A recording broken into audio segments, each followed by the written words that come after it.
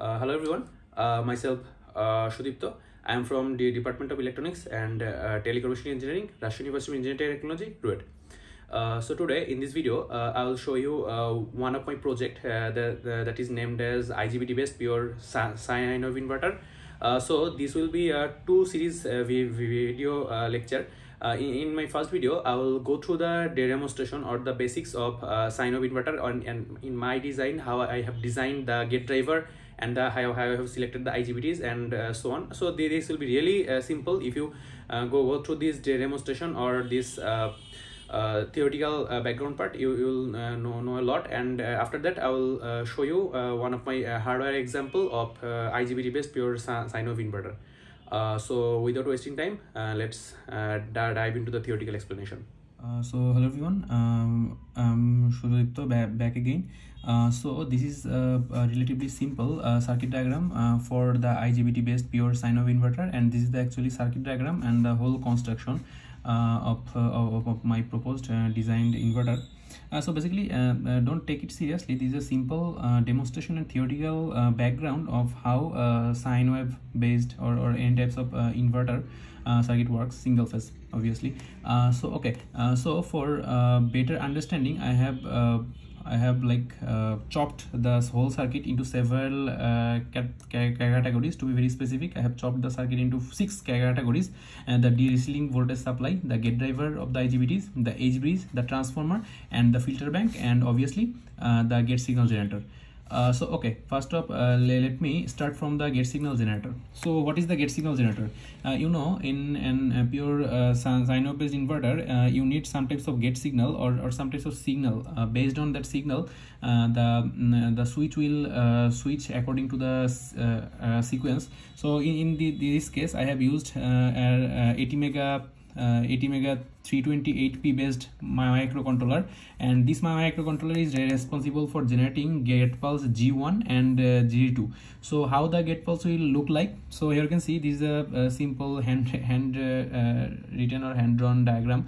So here you can see this is a gate pulse G1 and this is the gate pulse G2. So these will be the switching sequence or the gate switching sequence for the individual IGBT. So here in this case, you must consider the deadband, because the deadband is really essential in an IGBT based inverter or any types of inverter, because in a same leg when without deadband gate pulse are applied, sometimes it may get shorted out and it may get short the DC bus voltage, because switch S1 and S2, if the switch S1 and S2 on at the same time, the DC bus will get shorted and some types of error occurs, and in this manner or for that reason you need the deadband in hardware implementation. And if you want to know more about deadbands and this gate pulse generation, or how I have come to know the gate pulse generation, just feel free to let me know, and let's see, I will make some videos. Okay,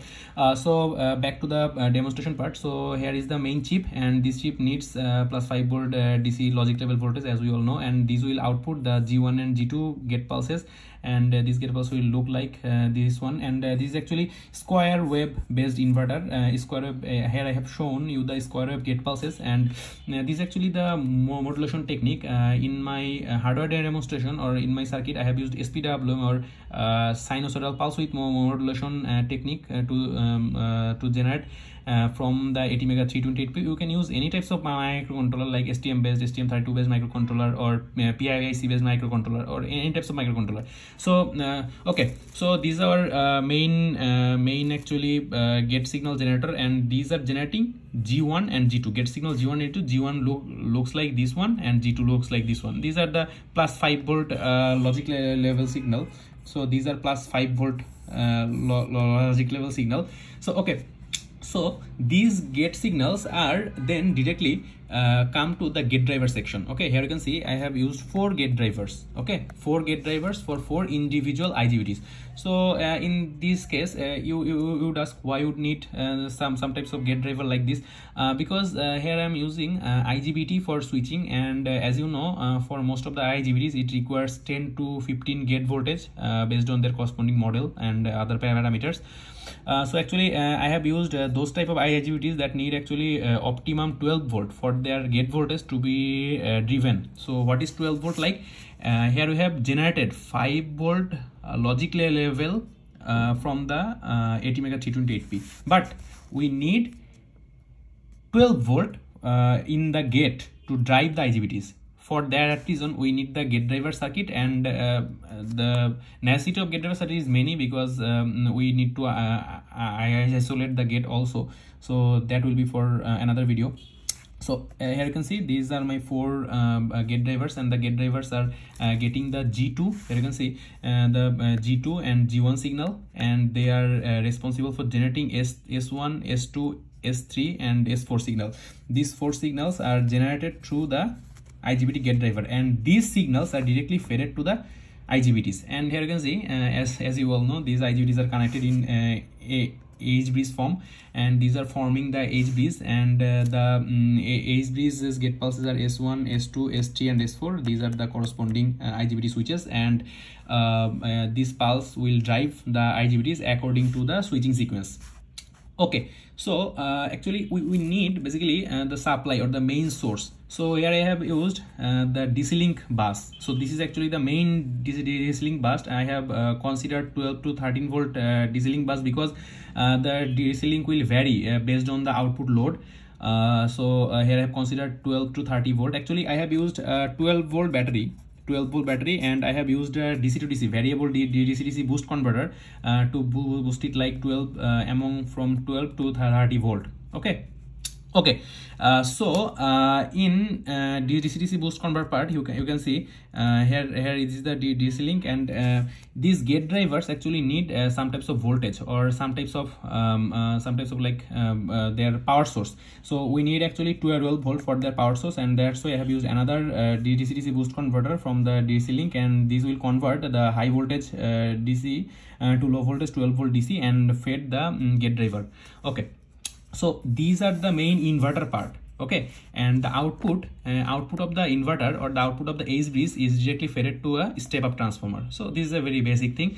Here in this 2 point, it will generate 12 to 15 volt AC based on the input voltage, and here it will generate 12 to 15 volt AC, and the corresponding 12 volt AC will be boosted up to 220 volt AC via this step up transformer. Here I have used step up transformer. Okay, and in the output section we have used actually LCL filter to filter out the high frequency component, and outputting the actually pure sine wave from the filter bank. You could use any types of filter, and filter calculation, or how would you calculate the LCL value.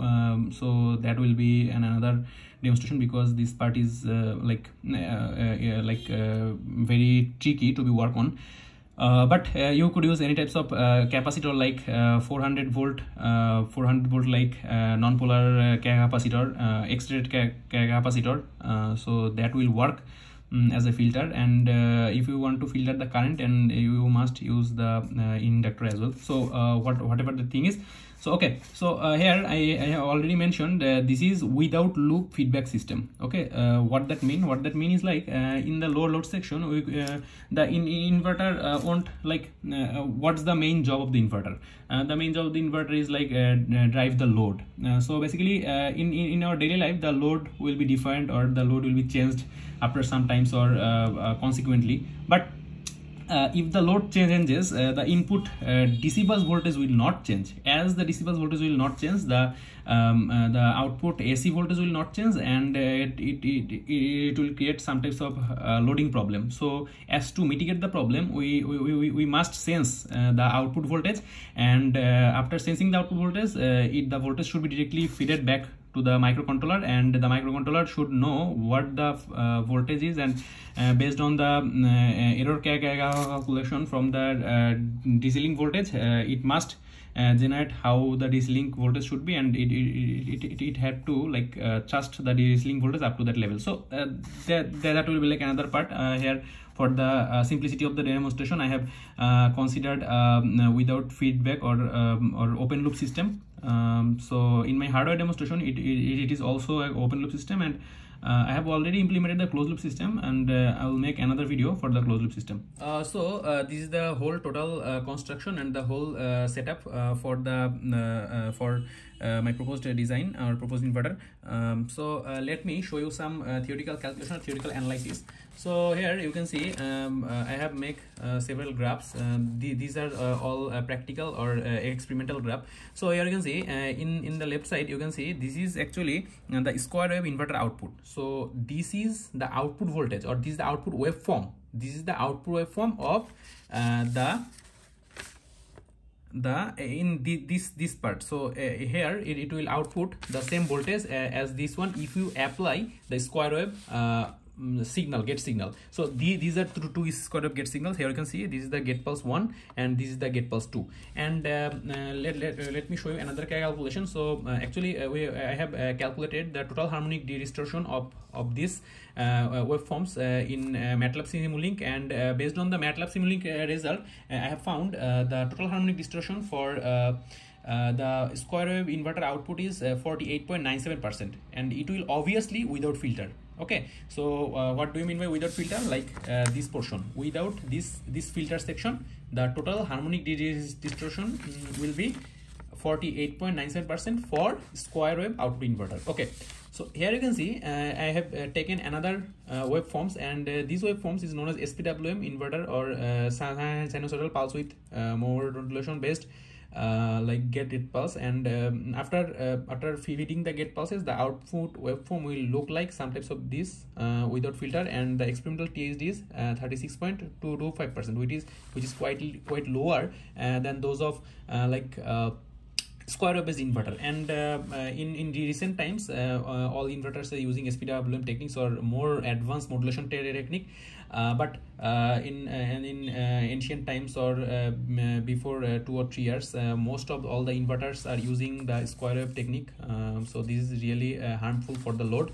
These are the output, and this is the experimental THD without filter, and this is actually filtered output waveform looks like, though my waveform is not pure sinusoidal, because I have used different loads, and I have used a random capacitor for this graph.